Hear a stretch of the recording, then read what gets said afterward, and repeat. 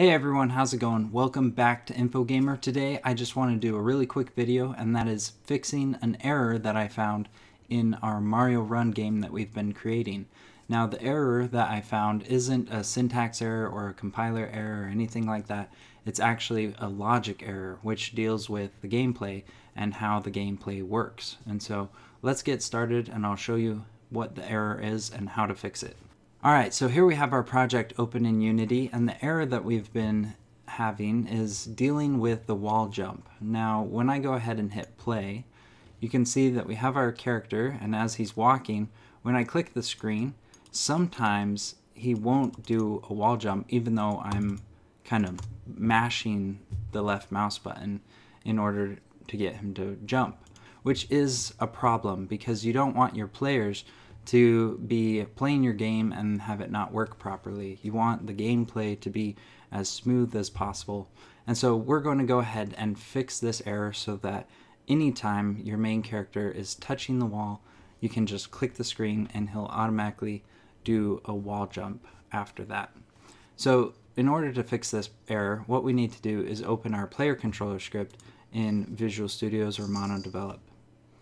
So I'm going to go ahead and double click on it. Alright, once you have your player controller script open in Visual Studios, we're going to go ahead and scroll down to our wall jump function, which is right here. Now our wall jump function was created in a previous video of this playlist, and if you've missed that video, or if you don't know what the wall jump function does, you can go ahead and watch the video in the top right corner of the screen, or if you've already seen that video, we can just continue on. Now inside this function we have this if statement, which is checking for three different conditions. The first condition is this exclamation point, my controller dot is grounded, which that condition is essentially checking to see that our player is not touching the ground. So he's somewhere in the air. And then this second condition, and really this third condition, both of these together, are checking to see if the object that our main character has collided with is a vertical wall. Because if it is, then we want to allow our player to then do a wall jump. Once all these conditions are true, then we continue into this if statement. And we have another if statement where we check to see if the player gives the input of get button down fire 1, which is, in other words, the left mouse click, or can also be any touch on the screen if it's a mobile device. Now the get button down means that it is the very first frame or instance of the player clicking the left mouse button. Now the problem that we're running into, and the reason why our main character only sometimes jumps off the wall, is because this condition, being one single frame, is very unlikely to be true at the very same time that our player first collides with another wall and then meets all these other conditions. So in other words, having this narrow window in order to make something happen in our game is not working for us. And so how we can fix this is by changing this if input.get button down fire 1 to if input.get button fire 1. So I'm going to delete that down. And what this does is it means that anytime our player is holding down the left mouse button, we will then allow our players to do a wall jump. But this creates another issue, that because anytime our player is clicking the left mouse button, that means that all they have to do is hold the mouse button down, and if they collide with the wall, they'll then jump off of it. And so I'm going to go ahead and save this so that I can demonstrate this additional problem that we've created. So let's go back to Unity, and now when I hit play, all I have to do is jump and then hold down the left mouse button, and my main character will then automatically jump off any wall that he collides with, which could be okay if you feel like that's a good game mechanic.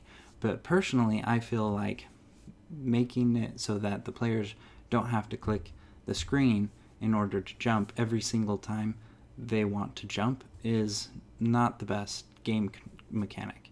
And so in order to fix this, we need to add a little more to our script.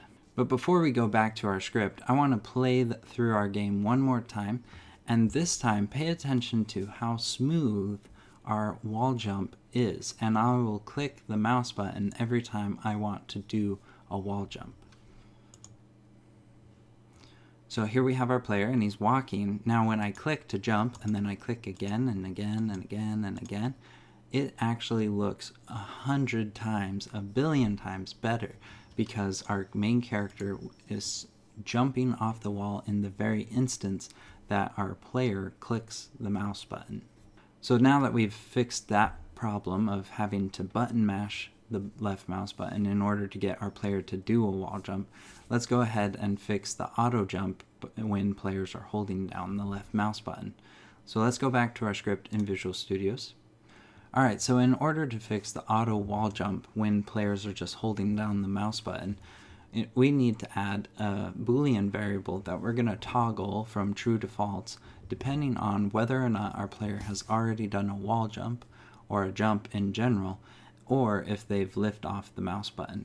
And so let's scroll up to the top, and then underneath our wall jump variable, our private quaternion myRotation, let's add a new variable. This is going to be a public and then a bool, which is true or false value.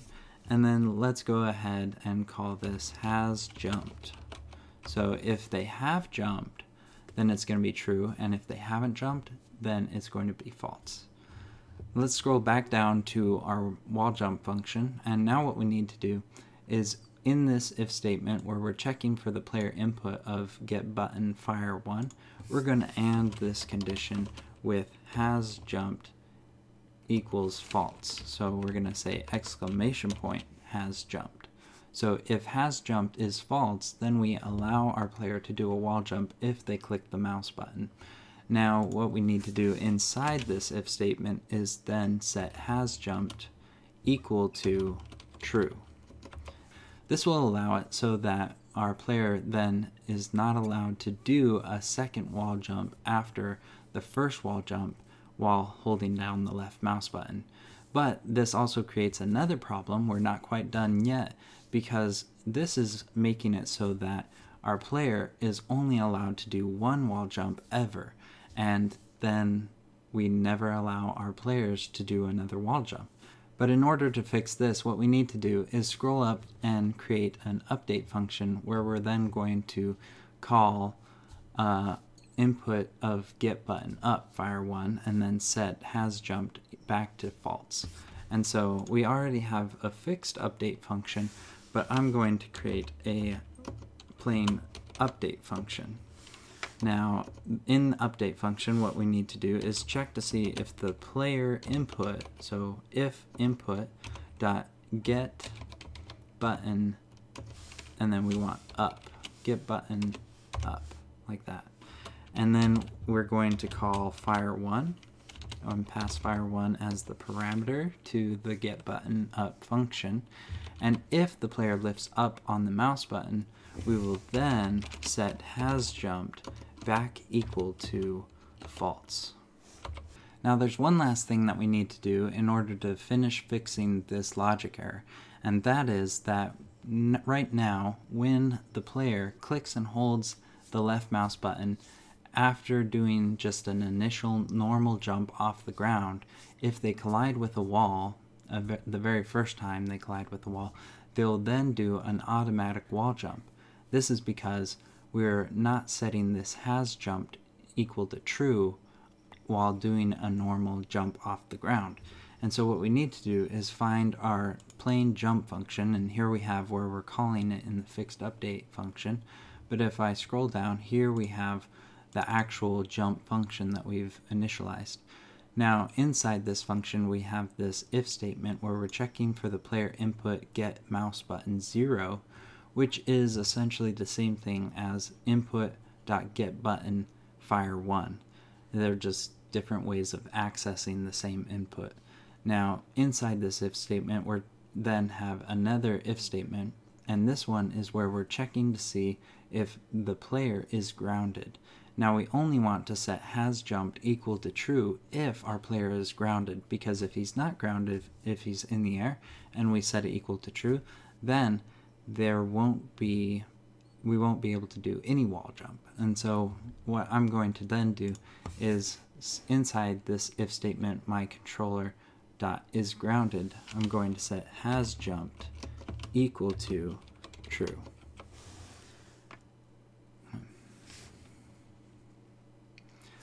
So let's go ahead and save this and go back to Unity where we can then test our logic. So once inside Unity, I'm going to go ahead and hit play.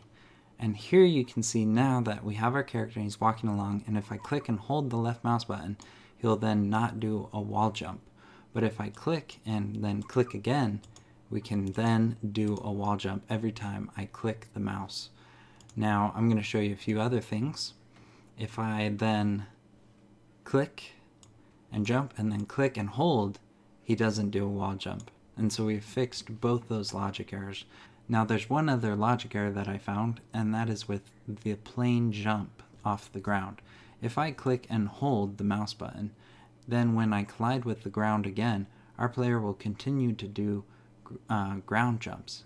And so if we really want our player to only ever jump when he gives the input of clicking the mouse button or the screen, then we need to fix this logic error as well, which should be pretty easy considering that we've now created this has jumped variable. So I'm going to go back to Visual Studios, and it should be somewhere in the jump function that we need to add another condition. And I believe if we set another condition inside this if statement where we're checking to see if the player is grounded, where we say if my controller dot is grounded and has jumped equals false, so I'm going to put an exclamation point in front of it, this should do the trick. So I'm going to go ahead and save that and go back to Unity, and now when we play our game, so I'm going to hit play, and then as our player hits the ground, I can then jump and hold the mouse button, and when he collides with the ground, he doesn't jump again. But if I lift up on the mouse button and then click it again, he does another jump. And so every time I click the mouse button, he does jump. But every time I click and hold the mouse button, he does not jump. And you can see right there, we also have our variable jump. When I just tap the mouse and then tap and hold the mouse, he jumps at those variable heights, which was a really cool feature that we were able to create in a previous video. Okay. So that's everything that we wanted to cover in this video. We were able to diagnose this logic error and find where it was occurring in our script, and then we were able to add additional conditions and code in order to fix our logic error. And now we have a much smoother game where our character can do wall jumps without the player having to button mash the left mouse button. Now, we hope you enjoyed this video and that it all made sense. If there was anything that was confusing or hard to understand, you can go back and watch this video again, or you can leave us any questions you have in the comments below. Make sure that you like and subscribe, and we'll see you next time.